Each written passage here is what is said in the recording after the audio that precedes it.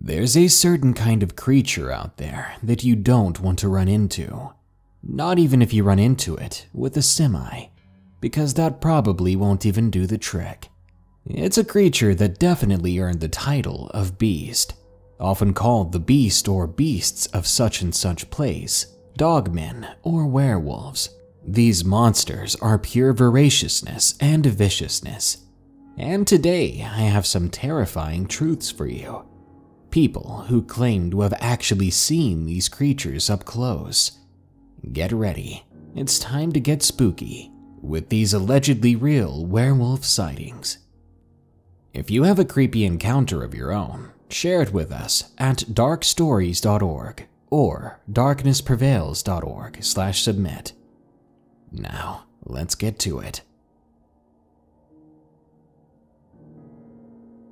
Werewolf in Montana, from Bill B. It was 2015 and I was working as a ranch hand. The ranch I worked for had a couple of hundred heads of cattle. They were held at a separate area that wasn't exactly part of their home ranch. It was about 10 miles away from the area I would usually be working at. It was about 6 in the evening during the spring when I was contacted on the ranch radio. Yes, we still use those out here, just in case the cell phone service starts ghosting us. Through the radio, I was told that no one had been up to check the cattle for a couple of days, and that it would be up to me to do that. So I finished up what I was doing, hopped into my 4x4 Ford Ranger, then headed out to check the herd. It took me a while to get there, as the last 4 miles of road was really more of a doubled-up cow trail. It was April and the sun was going down around 7:30 those days. It was getting close to 7 by then, so it was getting darker fast by the time I made it to the herd. I found them all rather close together, like they had been grouped or gathered up. Most of the time the cattle do stay in groups with a few separating themselves here and there, but they're never this bunched up in a tight group, unless someone was herding them. On the rare case that they were being attacked, they still didn't bunch up like that. I decided to park my truck for a moment. I reached behind the passenger seat. I grabbed my mag light and my .357 revolver, quickly throwing on the shoulder holster I carried it in. I grabbed the smaller headlamp I had in the glove box and placed it in the passenger seat as well, continuing to drive for a bit towards a stand of brush and trees that the herd seemed to be most interested in watching. I wanted to know why they were keeping an eye on it. I shut off the truck, putting the keys in the ashtray, then grabbing my headlamp and the leather jacket.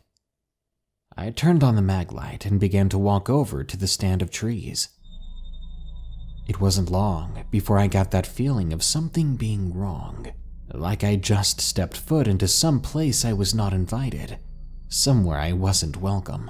Still, I had a job to do and cattle to protect. I drew my revolver from its holster, then I drew back the hammer, so I was ready if an angry bear came charging out of the woods at me. Walking further into the brush, I found a footprint.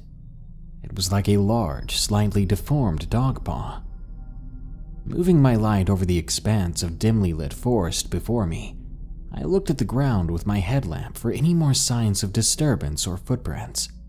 I mumbled a few self-deprecating words to myself, the last sentence being, "I'm so dumb." Then I heard the exact same words repeat. For a split second, it didn't register to me that my words had been echoed. But then I froze. I didn't even finish the step I was in the middle of. I didn't move, or rather I couldn't move. I fought with my body and mind, reminding myself that it wasn't time to be a freaking iceberg, that I had to move, but my body would not cooperate. It really did seem like forever came and went before finally, in a split second, I spun around, maglite in hand, headlamp now illuminating where I thought the reply had come from, and I pointed my revolver. But the hammer went click. It didn't fire. I almost had a stroke right there, a heart attack or something, when I heard the click but saw nothing happen. Then, in the same moment, I saw movement. As soon as my eyes registered that something was there with me, it was gone. But my hearing told me more. It ran through the bushes off to my left, and just as soon as the cracking of twigs and rocks underfoot started, they stopped. I snapped back to myself again, quickly pressing the release on the revolver cylinder and inspecting the rounds. One of them had a dent in the primer, but it didn't fire. I pushed that round out of the cylinder and, without realizing it, dropped my maglite to grab one of the 12 bullets in the outside loops of my shoulder holster, replacing that round and slapping the revolver cylinder back into place. Then I looked up, cocking back the hammer again. I looked all around me, slowly, bending down to pick up my maglite after realizing I'd dropped it. I didn't know what to do. Would running provoke this thing into chasing me? Had it taken any of the cattle? Did it really repeat my words to me earlier, mimicking me almost perfectly? Or was that in my head? These questions and paranoia clouded my mind, muddling together with the ever-loudening beat of my heart and the white noise that came with the adrenaline pumping through my body. I stood there, looking around in a circle for several minutes. Finally, a thought broke through the rest, and the flight side of my fight-or-flight took over, even in my cowboy boots, which I must stress are in no way good for running. I ran from that forest. My hearing had cleared, allowing me to hear that something else was also running with me through the brush behind me. I blindly fired a round back in that direction. I never got any indication that whatever it was had slowed down, but it did let out what I can only describe as a supernatural version of a snarled oof, like a beast getting hit in the chest and having some air knocked out of it. I finally could see my truck. I could still hear whatever it was behind me, though. It seemed closer than before. Then something made me duck and roll, and as I did, I felt the air being cut just above my head. When I came back up, the furry mass was before me. I quickly fired at it again, not aiming for anything in particular, but definitely hitting it. This time, I heard a twisted snarl, along with the painful yelp and the growl of a big but hurt dog. I backed up, realizing that I was touching my truck now. I flung open the door and threw myself inside, grabbing the keys from the ashtray and starting it, then flooring the gas pedal. Initially, the truck spun out, and before I took off, something big rammed into the side of my truck, jolting it out of its tire spin, and finally getting me moving, pointing in the wrong direction though. I turned around as fast as I could, gas all the way to the floor. When I hit some rocky ground, the tires took hold. I got up to about 20 miles per hour pretty fast, and if you've ever traveled down a glorified cow trail, that is way too fast, but I didn't have the luxury of slowing down. I was almost to where the trail turned into a road when that animal jumped out in front of the truck. I only sped up, planning to hit the thing, but before I did, it leapt up and ran down the back of my truck, completely unscathed. I didn't slow down though. I sped back to the homestead faster than I ever had, and by that time I realized I could have called for help on the radio. I told the rancher that some sort of massive wolf or coyote or something had spooked the cattle and possibly attacked it, and had attacked me. He said he would get in touch with the Forest Service. He had a friend that worked there and would ask him to investigate. It was on Forest Service land after all, and we technically couldn't hunt the beast down ourselves. I kept telling myself the rest of the night that it was really just a big wolf, but I knew better. The following day, that forest ranger stopped by and came to talk to me. He asked me the usual, what color the creature was, relative size, those sorts of things. Then he asked me something I found to confirm my belief that it wasn't just a wolf. he suddenly looked at me and asked, "Are you sure it's a wolf?" "Yeah," I held on to my story. He thought for a moment, then pulled out his phone. "Here, take a look at these pictures. I found this kill site this morning while I was out there looking around those woods. I'm not sure what to make of it, but I've seen some bad kills, but I've never seen anything that bloody." I took a look.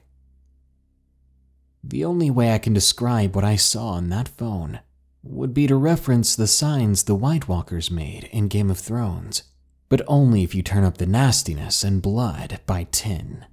There was meat and viscera everywhere. It was like that part of the forest had been painted red. I wanted to vomit. The ranger had taken a small panorama of the site to file with the investigation, and it was insane. He said what that spot used to be was a cow, but now it's nothing more than a crater of mess. After this incident, I was supremely spooked. I ended up moving on to safer employment at a retail store. I'm never going to the woods at night again. I think this event may have given me PTSD.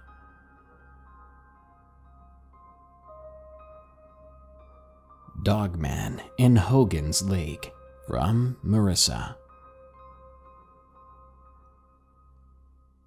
I'm a religious deer hunter. I enjoy the feeling of sustaining my family, feeding them off the land. But one encounter I had changed me forever. I live near HOGAN'S Lake, and not far from it is an old military base, or land that a lot of us locals use. But back in the day, they used to launch artillery rounds here and use the land for tank practice.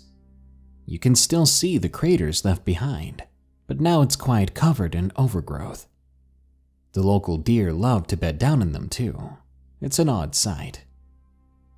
Anyway, it was a perfect day for hunting. The winds were blowing southwest. It was 34 degrees. Just an all-around beautiful fall morning. I'm the type of hunter that gets out there way too early, just so I can enjoy the sunrise. It was about an hour and a half before the sun would rise. I'm all set up, ready for the morning hunt. I was sitting on my tree stand, laid back and enjoying the fresh air, when my eyes went wide, because in a split second, the woods went from being alive with wildlife to absolute silence. At first, I thought there was something wrong with my ears, but when I shuffled my position to hear better, I could hear myself. But that was it. The sounds around me had stopped. The sun was just beginning to peek above the treetops. I begin to look into the field nearby, and to my surprise, I see a small number of does in the field, but they're all hunkered down trying to hide below the grass. I was dumbfounded. What was going on? I could feel the southwest winds chiseling at my exposed cheeks as I wondered why those does weren't moving. Till out of nowhere, I see something lunge out of the tree line, tearing into the rear end of one of these doe. It was huge. I mean massive. Its arms were almost as long as its entire body, and its head was twice as big as a dog's, even if it looked similar to a husky. Its tail was bushy, and its fur was a whitish-gray color. It had bolted out of the woods on 4 legs and attacked the deer the way a tiger would. But when the deer was done for and the struggling had stopped, this creature stood up like a man, on 2 legs, towering over the grass, getting a great look at the area around him. In shock, I must have knocked something out of the tree stand.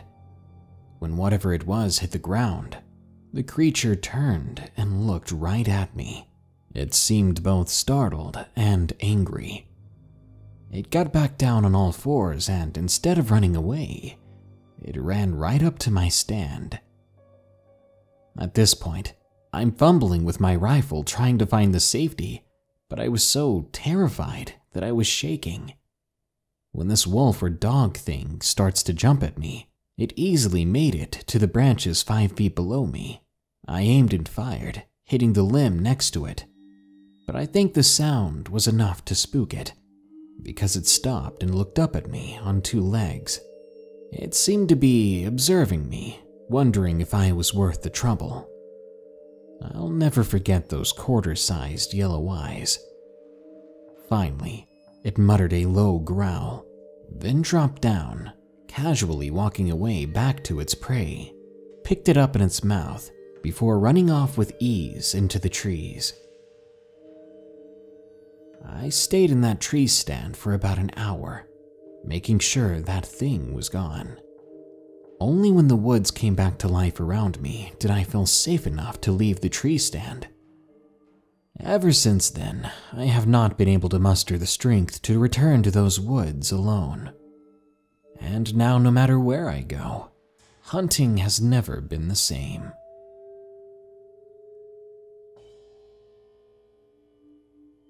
The Beast of MOGO Gold Rush Colony, from THEANGRYDREMORA. I live in New South Wales, Australia. This encounter took place in October of 2014. I was 12 years old at the time, and in my last year of primary school. For the school camp that year, we would spend 2 days down at MOGO Gold Rush Colony, an old preserved gold rush colony from the times of the gold rush in Australia, since at the time we were learning about British colonization and our early history. It's located a few miles south of Bateman's Bay and is surrounded by the bush.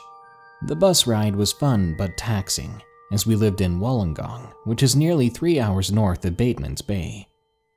We finally arrived late in the afternoon. They sorted us into our cabins. My friends and I were put in the cabins closest to the tree line, which was also closest to the bridge leaving from the living quarters. My friends and I had packed our PSPs, board games, and David even brought his small pinball machine that I had bought him for his birthday. We were also completely stocked up on sweets and snacks.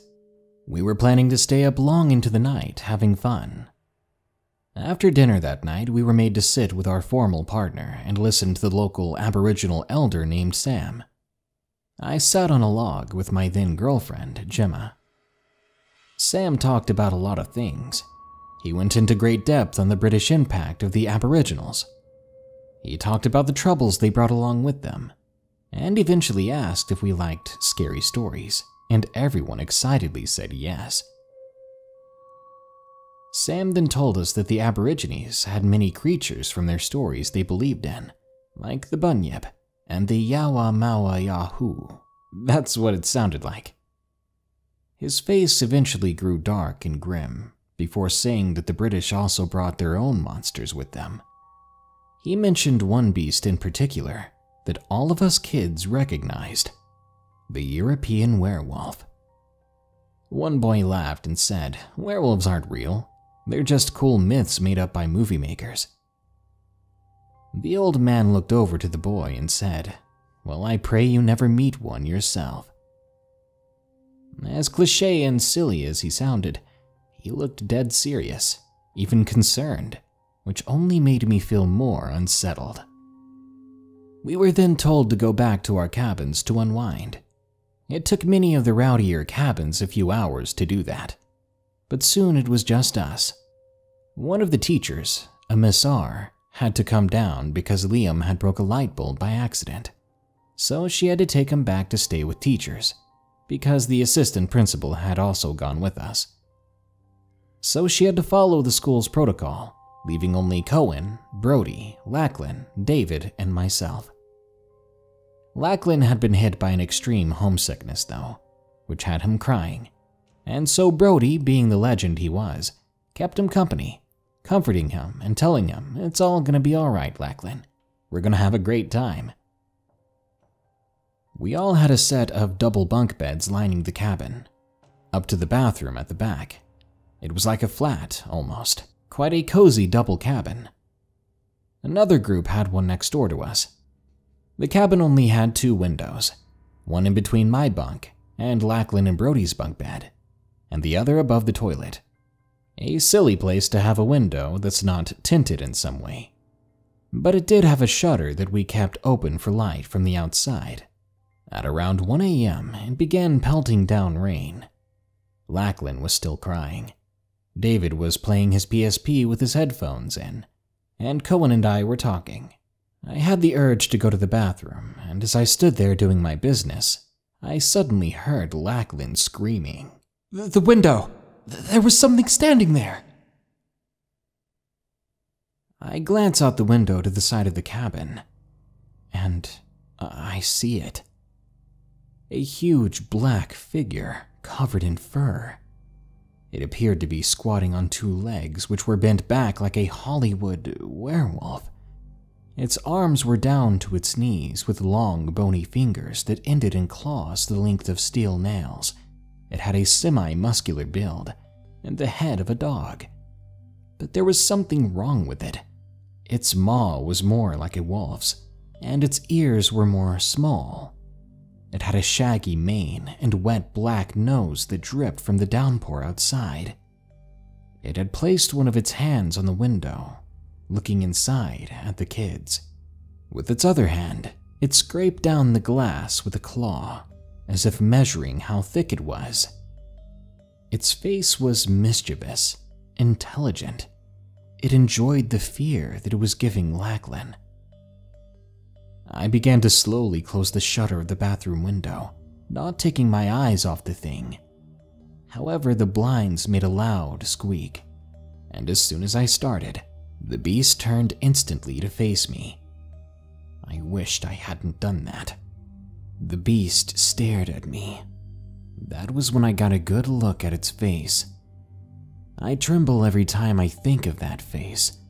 Words fail to describe exactly what I saw, but I'll do my best. Its eyes were like a bright amber that seemed to glow in the embers of a fire. It slowly began to bare sharp teeth at me with a sinister-looking snarl, a mixture of saliva and rain dripping from its exposed mouth. It let out a low growl so deep I could feel it vibrating my chest. I was completely frozen in fear, and I could feel myself lost in the thing's eyes. Its gaze was one of hatred and rage, but I felt a sense of curiosity too. I wanted to see what it was going to do next, even if that meant trying to attack me. It began to run its long razor-like claws down the side of the wooden wall of the cabin. All the while, it didn't break eye contact with me. I could see the black claws glistening in the rain from the light of the gazebo. Then I saw a flashlight bobbing behind it. The teachers, they must have heard Lachlan screaming, because all of them came down from the trail. The beast then glared angrily in their direction before giving me one last look. It got down on all fours and began to take off at an alarming speed, kicking up bark chips everywhere. I raced to the window it was at before and watched the beast bound towards the colony and over the bridge. All the while it kicked up that dirt and grass. David had been playing his PSP with headphones in and did not hear or see any of this. Brody had stayed on the bottom bunk, which he chose to stay put in, as Cohen stayed in his. Lachlan was now sobbing hysterically at this point. The teachers unlocked the door and burst inside. Lachlan kept saying there was a monster at the window, but Miss Chapman didn't believe him. She turned to me and asked, "Did you see a monster?" I pointed at the scratches on the window without saying a word and moved past her to climb into my bunk. Miss Chapman observed them and then simply said she would find the little troublemaker who did this, to which I replied, "Good luck." She clearly didn't see the size and width of the scratches, or she refused to buy that something did that, as in Australia we don't have big cats or bears, so I guess to her it was nothing. Most of my friends managed to fall asleep, even Lachlan, but I lay there, wondering if it was going to come back, wondering what it wanted to do. I then closed the shutter to the window above my head, and soon I drifted off to sleep. I woke up last. I had slept through a lot. Liam had come back and was being rowdy and messing about with David. David was chasing him up and down the cabin in nothing but an Iron Man mask and underwear, screaming like a maniac. David was quite out of shape, so you can imagine how absurd he looked. Lachlan, Brody, and Cohen were quiet. We didn't speak a word until we got changed for the day. That day we were taken on a tour of one of the mines that had been restored, and David and I decided to split off from the group and explore the colony ourselves.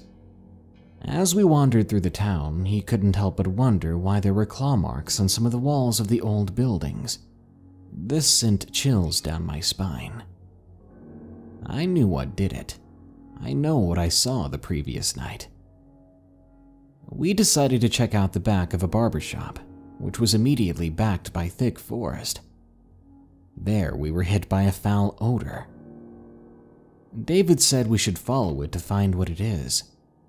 This sounded like a terrible idea, but I gave in to peer pressure, and I was curious if we would run into our hairy friend again. But what we saw made me throw up. In a clearing not too far from the barber's back lot was a mangled mess that used to be a kangaroo. There were parts of it scattered all over the ground and forest at the base of a large gum tree. It looked like something much bigger than it had slammed it against the tree repeatedly. David breathed. What the heck could have done this? I urged him that we should leave, and we did, rejoining the group, who were down the road at the blacksmith. I then took the chance to tell him what we saw the previous night that he had missed. I told him how Liam used to own a book called Werewolves, Vampires, and Zombies, which contained a section on cryptids. In particular, I told him about the Beast of Bray Road and how it looked similar to the drawing in that book. He wasn't skeptical at all, given the slaughtered kangaroo we found.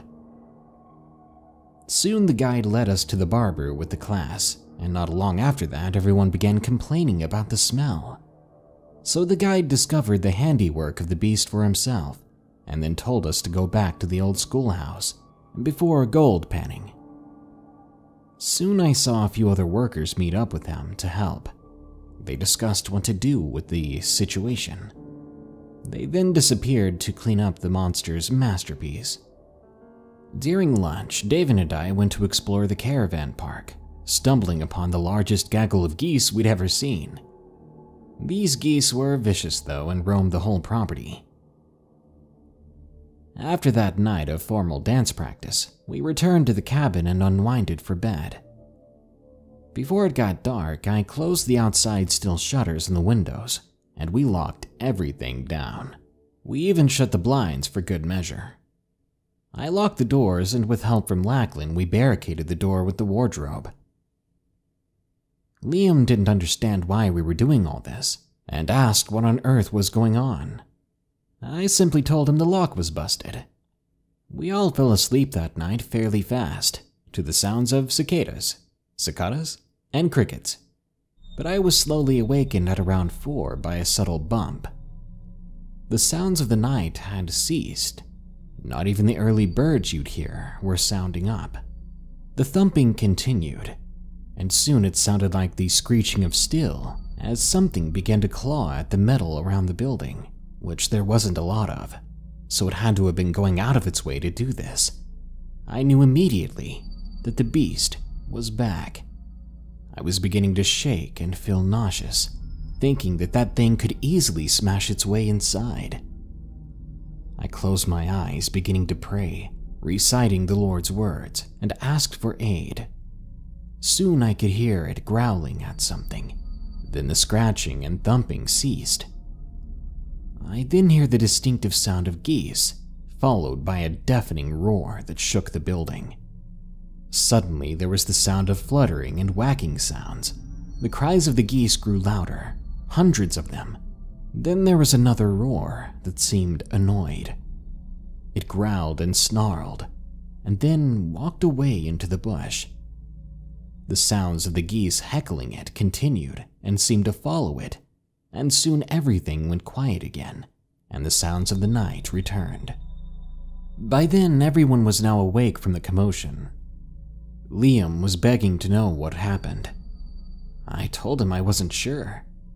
After unlocking everything at 5:30 a.m. and unbarricading the door, Lachlan and I decided to examine the outside of the cabin, and it was a mess. Claw marks down the shutter, indentations in the wood from it pounding and pounding, bark chips everywhere, feathers scattered about the ground, a few dead geese. We moved the dead birds away. We knew we'd be questioned about the damage, and the dead geese wouldn't help. So we dumped them into the creek separating the cabins from the colony. We then began to pack our things. Later that morning, we stopped at the MOGO Zoo, and shortly after that, we were on our way home. We didn't talk much on the bus ride. The past 2 nights had been very traumatic for us, and Liam and Brody remained skeptical, even though the evidence of the creature was right there. A few months passed, and I'm starting high school during that time. I became obsessed with Skyrim, and when I did that questline where you could become a werewolf, I felt nauseous at the sight of it. It was uncanny how similar the werewolf in that game and the beast we saw a few months back were. The only person I ever told was my dad. With a frightened expression, he quickly believed me and told me his own story, which happened in Morua. That's 30 minutes south of the Gold Rush colony. He was sleeping in a granny flat under the house, which could only be accessed from the outside. He and his brother woke up to what sounded like the tapping of steel on the glass. He looked and saw the beast with the head and face of a dog or wolf peeking in at him, grinning with that same grin I saw that rainy night. To this day, I wonder what would have happened to us if we hadn't been separated by a wall from that terrifying monster who turned animals into pulp.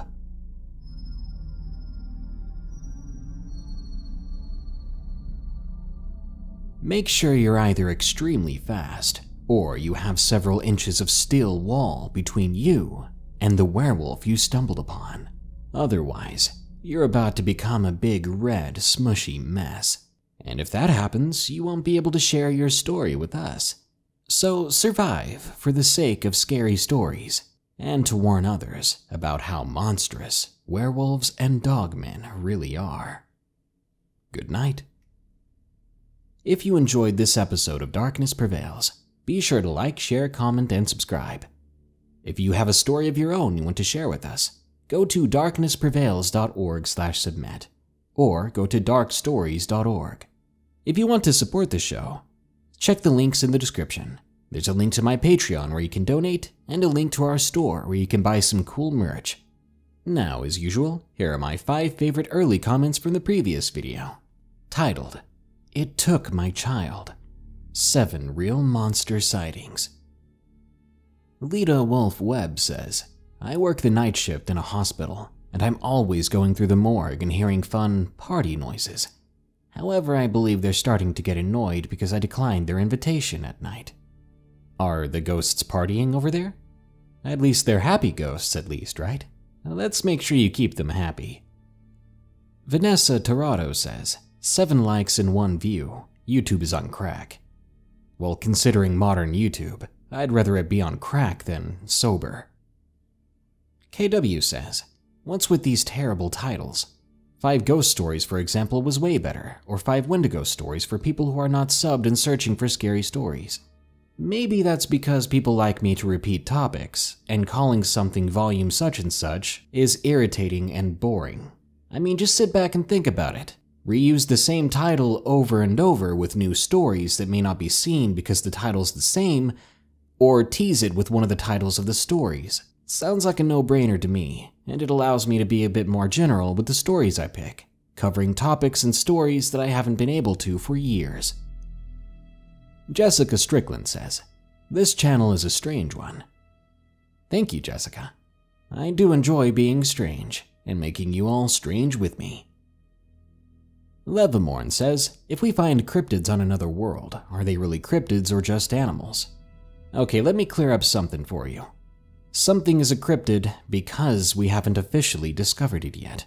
Once it's cataloged, we're good. It's no longer a cryptid. All cryptids are animals. So if we land on a planet and it's covered with animals that are easy to locate and catalog and study, they're not cryptids. They're only cryptids up to the point that happens. Cryptid just means mysterious animal. Just keep it at that. Well, this brings us to the end of this Darkness Prevails episode. But don't you worry, more scary stories are on the way soon. So stay tuned. Until next time, here are the credits to my amazing patrons who continue to donate. They're very attractive people. Remember, stay safe out there and stay creepy, because this world is a strange one.